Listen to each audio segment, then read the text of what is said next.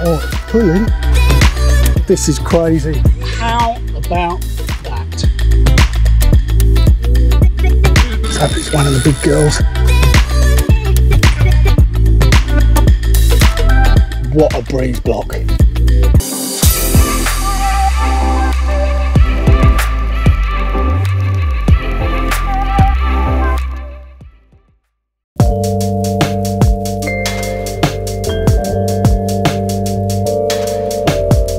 Thanks for choosing to watch the video.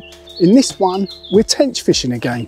And this time we're on a bigger lake, must be nearly 10 acres this place, and allegedly bigger fish. It's taken me a few sessions to get my head around this lake. On the first one, I'm at the deep end of the lake at the moment. I was up the other end, I was fishing more shallower water, and I think that was probably a mistake given that we were still getting quite cold nighttime temperatures. And yeah, all I got up that end of the lake on my ever faithful Worm Kebab Rigs was a couple of small pike. So yeah, it wasn't really a success, that one. Since then, I did an overnighter, which was my first overnighter of the year. Really enjoyed it. This time, I moved off the worms because of the pike, and I was fishing scaled down carp tactics. And guess what I caught? Yes, you're right, I caught a carp, which I was quite surprised about because they're quite tricky on this lake. It's a fairly low stock of carp. So yeah, that was a little bit of a surprise. So you joined me on my third session on the lake. I've started to put the pieces of the jigsaw puzzle together, and things went a little bit more according to plan.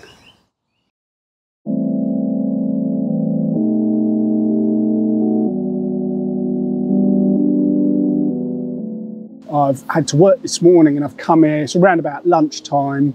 I'm hiding behind an umbrella because you can probably hear it is very, very windy. And again, I'm right on the end of the wind. I've tweaked my approach slightly. I'm fishing worm kebabs on both rods, so the heli kit with the worm kebab that you've seen in my last video, my last tench video. I'm still plugging the combi feeder with Krill Squid Groundbait, but now instead of maggots in there, I'm actually putting chopped worm. So I'm going all in with worms. I'm also spodding out maggots and casters, but not much at all. Like a couple of spods over each rod, yeah, we'll see. Get the impression that because of the mild conditions, they could be up for feeding. So I don't know how long we're going to be here today. It's now around about 1 o'clock. Kind of see how it goes. I might fish through the evening. If I've had a result by a sensible time, then again I might go home and be with the folks. If I'm struggling, I might stay a little bit longer, but we'll just have to see how it goes.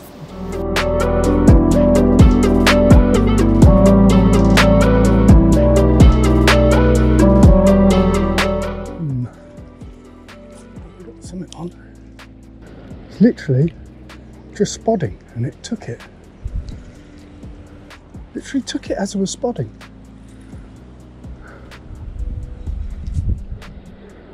I think it could be the tench we're after.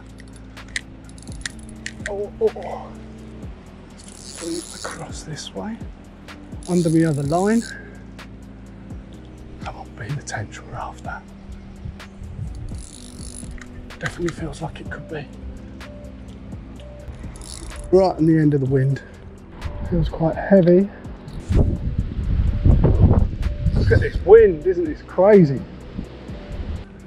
Concentrating here because they do get quite big.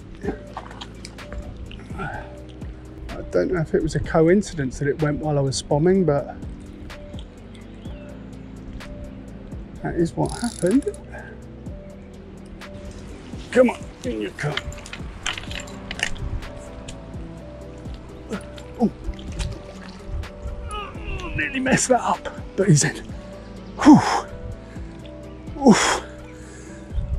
Oh my word. All right.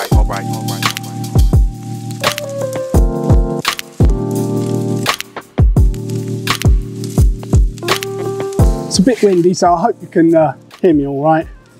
But we've managed to get one on the Worm Kebab heli rig. It's taking a bit of doing here. It's it's £6 pretty much, bang on. And there he is.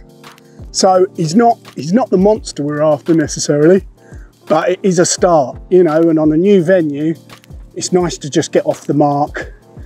Has been a bit tricky, but we finally got one.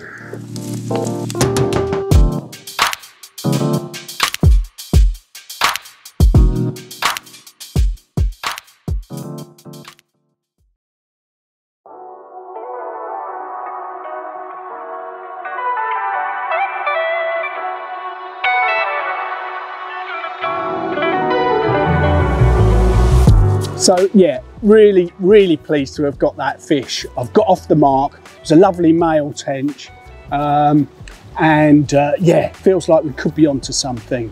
I'd literally only put out like 2 spods, something like that, and I was in the middle of spodding. In actual fact, you know, I might have, you know, put the 3rd spod out, and off it went while I had the spod rod in my hand. Now, whether that's got anything to do with it, because like I say, I'd literally only just started spodding when it rattled off, or whether, you know, it's seen the bait falling through the water, I don't know. But yeah, let's see. Hopefully, with these mild conditions, I've caught it just at the right time where they're up for feeding. After I had that fish, cast the feeder back out, straight away I've put another 1 spod, just one. You know, but I did manage, and it's always a bit of a risk with 1 spod, isn't it? Are you going to hit it right on the mark? If I hadn't, I might have had to put another one in, but I didn't. I absolutely hit it. I'm only fishing at 7 wraps, so it's quite easy to be accurate at 7 wraps, isn't it? And I did. I got it right on the, you know, got the spod right where the bait had fallen, and because I'm casting the feeder out first, spod over the top, and they've hit exactly the right spot, so I don't even feel like I need to put any more bait than that up. Bearing in mind, this is only one of the smaller spods as well, so it's not even a full spod. It's like just chucking a handful of bait over it, really, or a couple of handfuls. So, yes, it's still early. You know, it's only about 2. We've got plenty of time here to hopefully get another 1 or 2. Well, I shouldn't really say 2. Get another 1, and maybe it'll be that big one that we've come to this venue for. Yeah, I always knew this one was going to be a little bit tougher, but the tench are bigger, and yeah, hopefully we can get that like 8 or 9 pounder, or could we even dream of a double?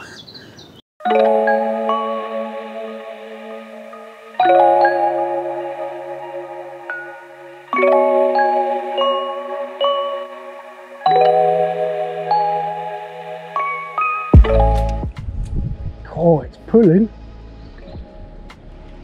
It must be right down near that corner, I think.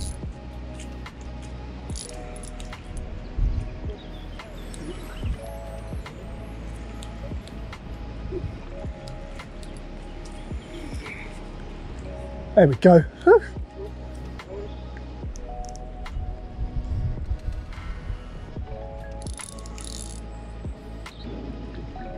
There he is. Come on.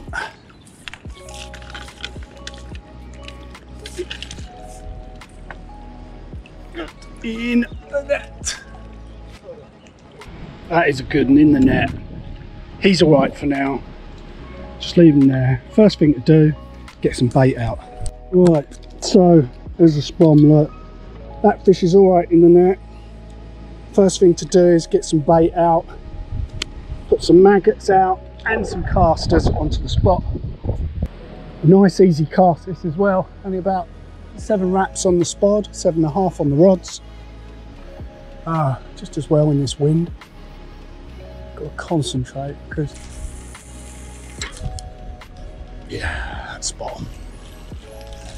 Right, okay, so this is a little bit loopy because I've got one in the net down there and the other one's gone. I didn't think that would happen.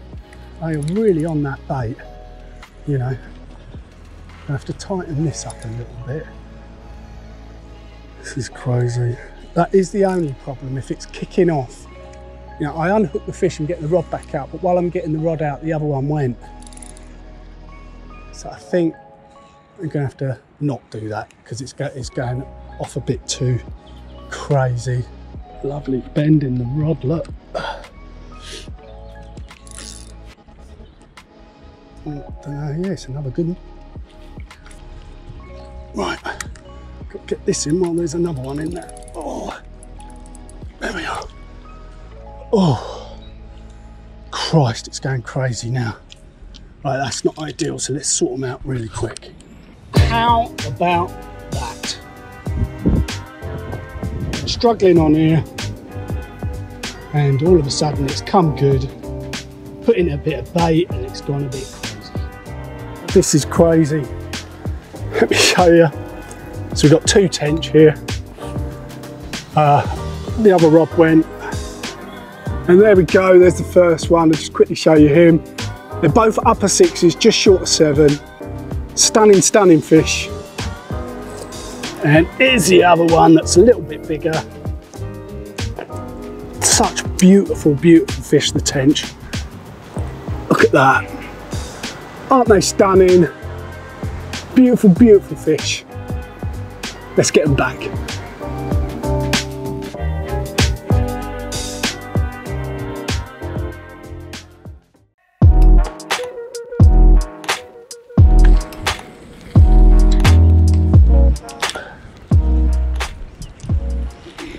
Mainly just doing maggots and casters. I reckon they might be up for a bit of a feed. I'm not going to put tons out. Like sort of 3 over each rod, I reckon.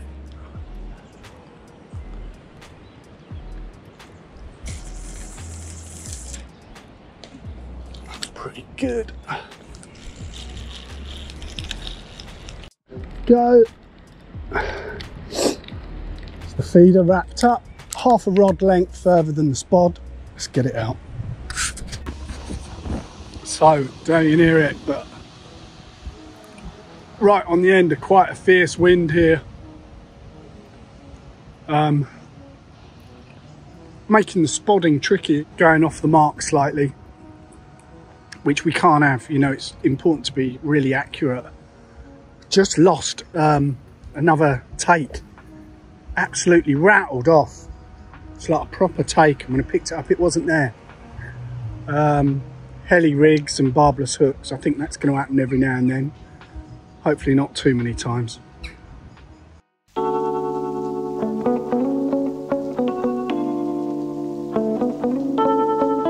So I'm very quickly going to just go through the rig and how I prepare the ground bait in detail. So the rod that I'm using is the triple tip trilogy rod.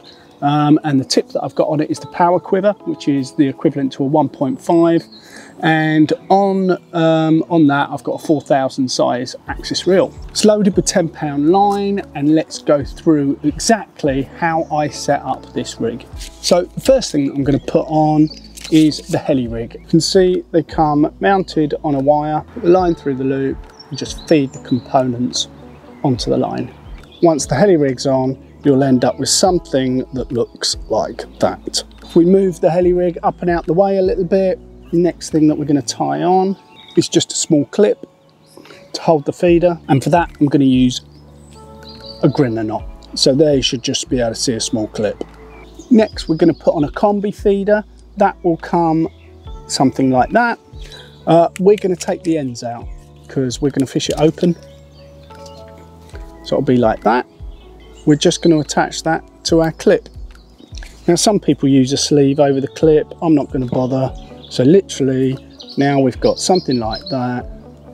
Combi feeder, clip, heli rig. So now I just need to tie up the hook length. So for the hook length I'm going to use 8-pound smoke screen. I'm going to pull off about, I don't know, 10 inches or so of that. My final rig's only going to be 4 inches long. First thing I'm wanting to tie on is a quick stop because I'm going to make up a worm kebab rig. This is a bit tricky with old eyes, but we just need to get the line through the small hole and use whatever knot you want really to secure that. I just do a quick blood knot. There we go, that's the quick stop on the end of the line. I'm going to tie on a barbless size 10 penetrator hook because it's barbless rules here. We go, 7 turns, always through the back of the eye. when you're bringing it back through, and there we go, there's the hook. And then all that leaves us to do is to do a figure of 8 loop knot at the end. I'm going to want this rig to be about 4 inches long. It's worth saying, if you don't want to faff around with all this, you can get these hook lengths ready tied. I've just pulling that figure of 8 loop knot tight, cut off the tag end, and there you go, a nice little rig ready to put onto the quick change swivel that comes as part of the heli kit. So just take the little sleeve off the heli kit, put the sleeve onto a baiting needle, feed that down onto your rig and attach the loop knot to the quick change swivel, pull the sleeve up tight, and so there we go, there you have it. You've now got the feeder, your main line, the heli kit and your hook length coming off the heli kit, ready to attach your worms. Obviously make sure that your hook length doesn't reach the feeder. You don't want the hook to get snared up in it. And so there you go, that is the final rig.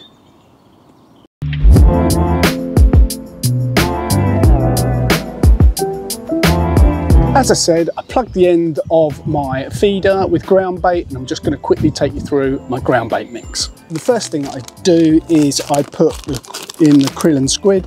I'm actually only going to put in about half a bag of this at the moment because that's all that I really need. To that, I'm literally just going to add a couple of handfuls of the small 2mm pellets, just to give it a little bit more substance, if you like, and keep the tench grubbing around a bit.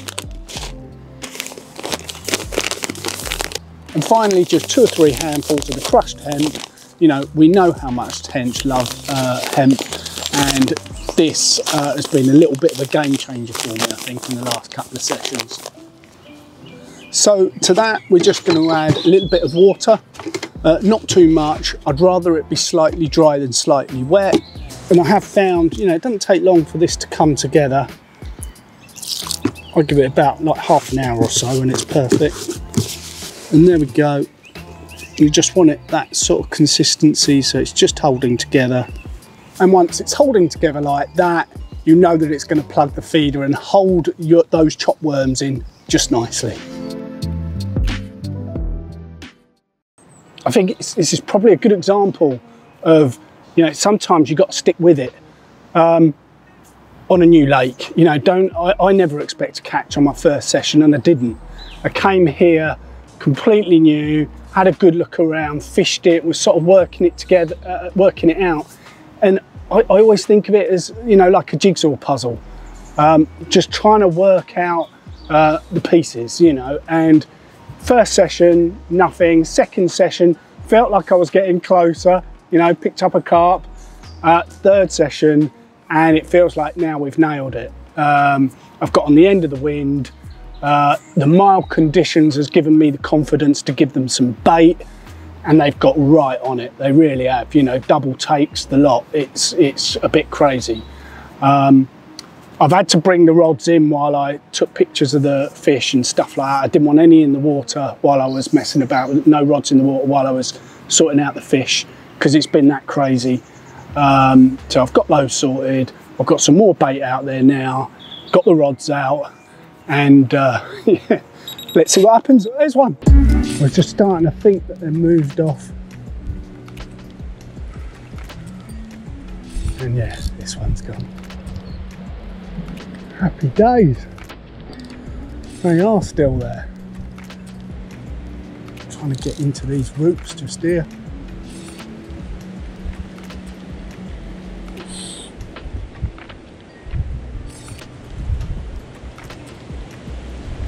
Another nice fish.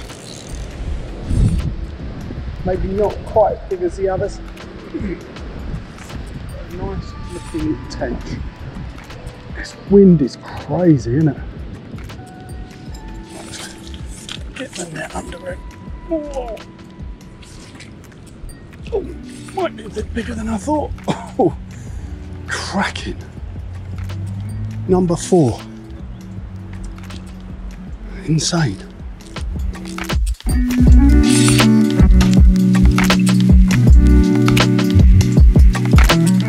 So, fourth fish, just over £7 this one, the others have been just under. This one is a male that's just over. So that's a lovely looking fish, look. Stunning, just over. It had gone quiet. And I put a few spods of maggots and casters over the top, like 3. And yeah, it brought on another bite. So just shows if nothing's happening, maybe try and trickle in a bit of bait. And we got this lovely 7-pounder. Fourth fish. It's really going well. Really going well, really pleased.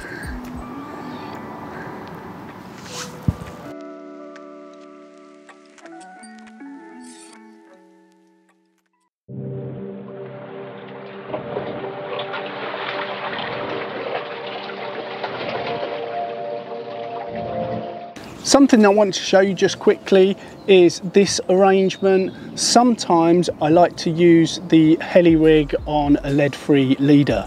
You know, when I feel like I need a little bit more strength in the rig, you know, if I just think that there might be the odd snag around or slightly heavy feeders or whatever. If I just feel like I need a little bit more strength, I'll use a leader.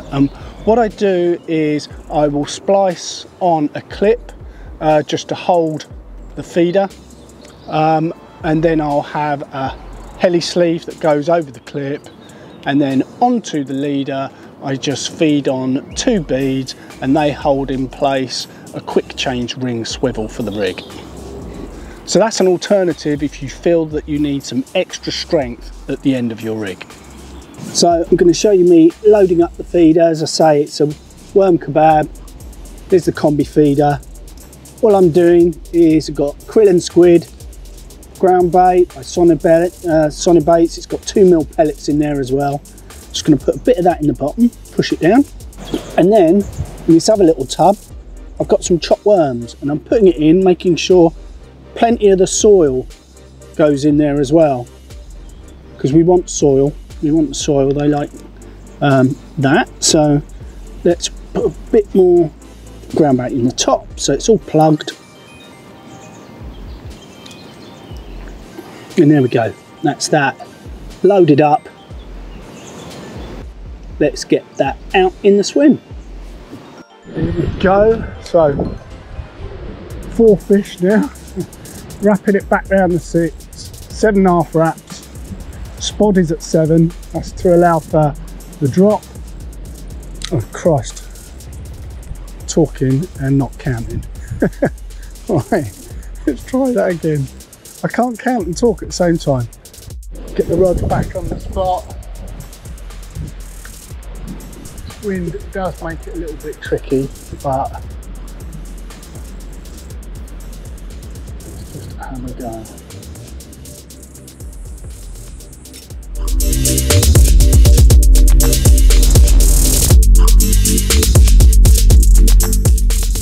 So it's gone a bit quiet now.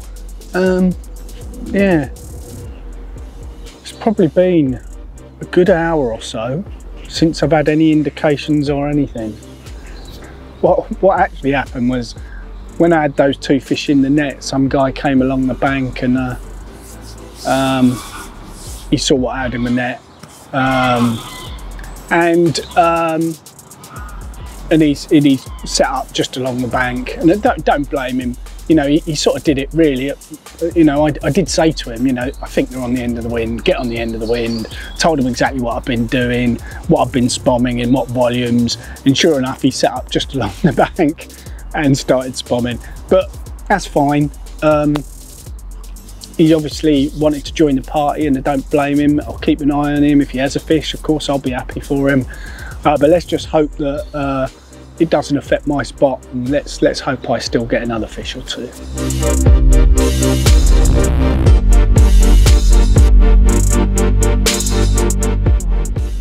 More spod out.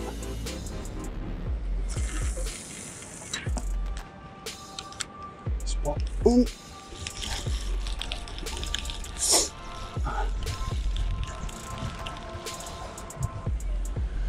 Putting just enough to keep them in the area. Each bite, about 4 more spods, so 2 over each rod. think you just got to hold them here now. So just put a little bit more bait out because I haven't had anything for, I don't know, 45 minutes, maybe an hour. So literally not much at all. 2 or 3 small spots. That's like 3 handfuls of bait just to try and get it going. Let's see what happens. Left hand rod just lifted up slightly there.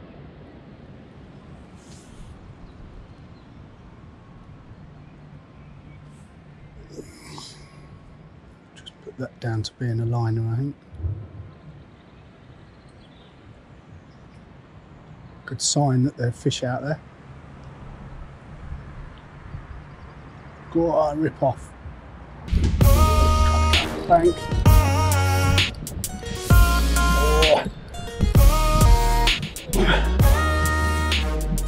Oh, he's not happy, this one. Just sort of holding him, not pulling, just holding him, letting the rod do the work.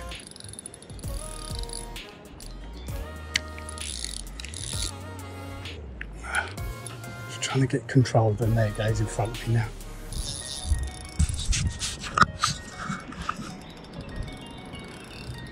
So it's one of the big girls. All the ones I've had so far are sort of between 6.5 and 7.5.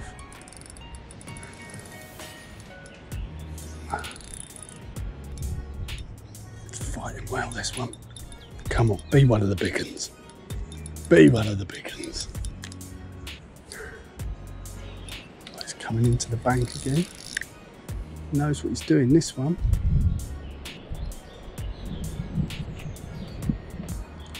Looks like a good one. Certainly one of the harder fighting ones we've had so far. Oh, he doesn't want to give up this one. Incredible.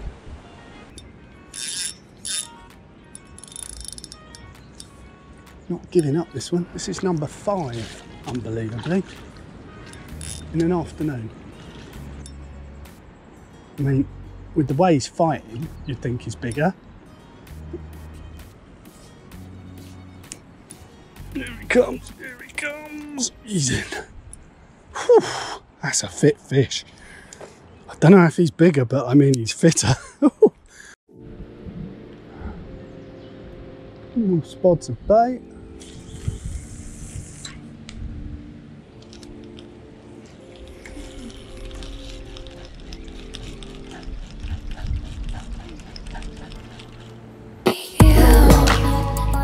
It's gone straight away.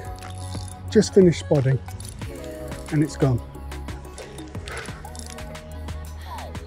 Incredible.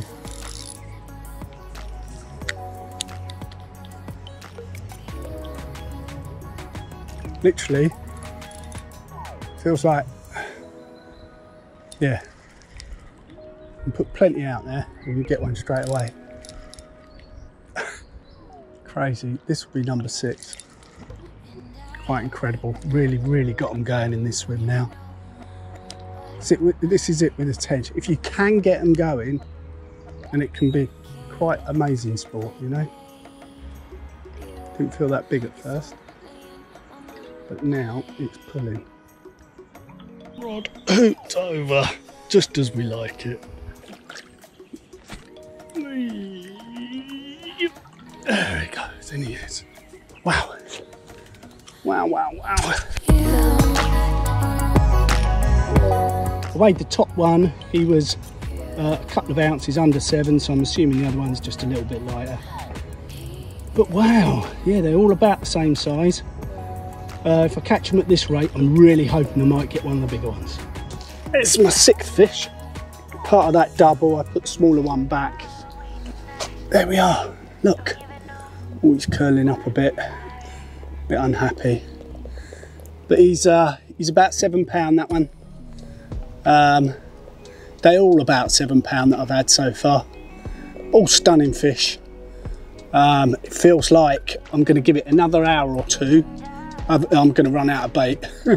So I'll give it another hour or 2 and hope one of the bigger ones turns up. Not that I'm bothered. These are amazing, these fish.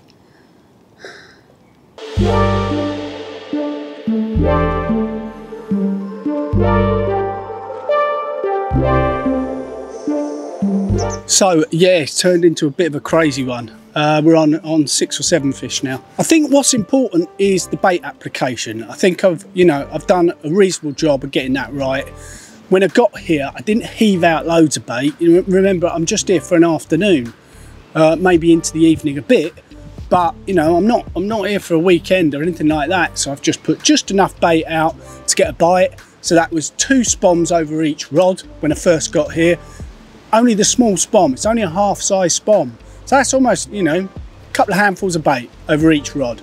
Got a bite quite quickly, so I knew they were up for it. And then every bite that I've had, I've put 2 more spombs out. And I've kept it that simple. You know, that means I'm only putting in enough to get a bite constantly. And yeah, I'm pleased. It's worked really well. It's not an easy venue, this one. And I have had a couple of sessions where I've struggled. So it's nice that finally I feel like I've had some success.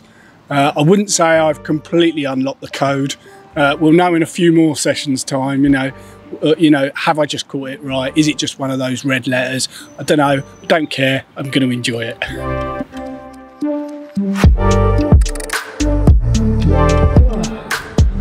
Right, more bait going out.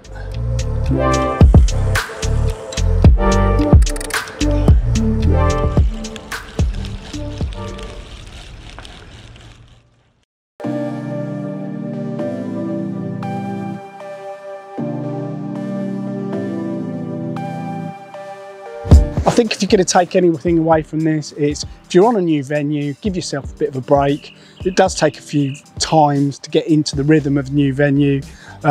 Certainly make sure that you're observant. That's what I try and do. Be really observant in terms of if you see fish moving anywhere, watch what other anglers are doing. You know, there's some very, very good anglers on this lake. You know, be observant, take it all in, be a sponge. And I think that's worked for me. Okay, so just quickly cut that, check this out from just a couple of days later. So I've come back a couple of days later just to see if I can get that bigger fish that I was hoping for. And check him out. What a unit, stunning. He's 8 pound pretty much, he's like an ounce under. But this place has got bigger. And we'll keep going to see if we can find one on a bit of a mission to get a double figure fish from here. But for now, that will do. What a breeze block. Absolutely stunning.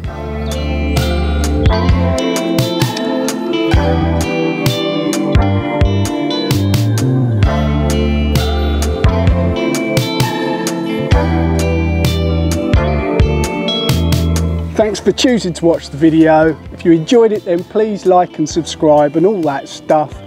I'm not sure what I'll be fishing for next, but probably carry on doing a bit of this. I am enjoying it. I've got a big carp campaign going on in the background, but we'll see. Until the next one, look after yourselves and be lucky.